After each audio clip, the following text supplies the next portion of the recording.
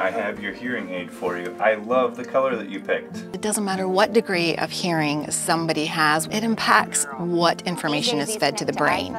So we know that early intervention is the best way to get them started. Our goal in children is to identify hearing loss before 3 months of age. And in fact, we're undertaking a new strategy to try and do that by 2 months of age now. Infants are diagnosed with a test called an ABR. It's an automatic test that tells us how the brain is responding to sound. So infants can't participate and let us know that they're hearing. We get a nice response right there when the brain responds to the sound. Interventions, well, I think we can make 3 categories of them. One is devices, hearing aids, which would be the most common device, implantable devices, which are fairly new but are wonderfully magical devices in terms of the benefits that they provide for children. A second type of intervention would be some sort of therapeutic intervention. That involves things such as learning to listen better when you have hearing loss, hearing sounds that you've not heard before, learning to use that to program your brain to speak correctly.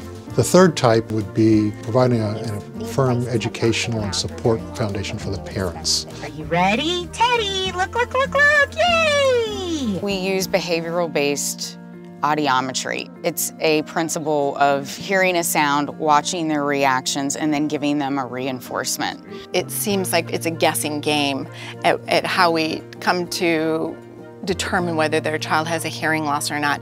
But there is so much more art and science that are mixed together. All children should respond to sound at a certain range, at a certain level, should have the same type of behaviors and reactions to sound. We had to point out, like when the microwave would go off or the doorbell, things people with normal hearing take for granted. So you have to point it out and kind of train her to respond. So when you hear the sound, put it on top. We have a large number of audiologists, but we also have a very large caseload of children. It's the biggest audiology department in the country, and that's special because we get to work with a wonderful group of audiologists who are passionate about what they do. All the speech therapists that we've had, all the audiologists that we've had have worked with Teddy and Nora so well. They've really taken good care of them. So, yeah, I can't say enough good things about all of the audiologists here. Can you find the airplane? Yay! It's incredible to see children hearing things for the first time, to just see even that little baby and just the smile and their eyes light up. Children with hearing loss are at a disadvantage in the classroom. They're at a disadvantage in building social relationships. They can be at a disadvantage in the workplace.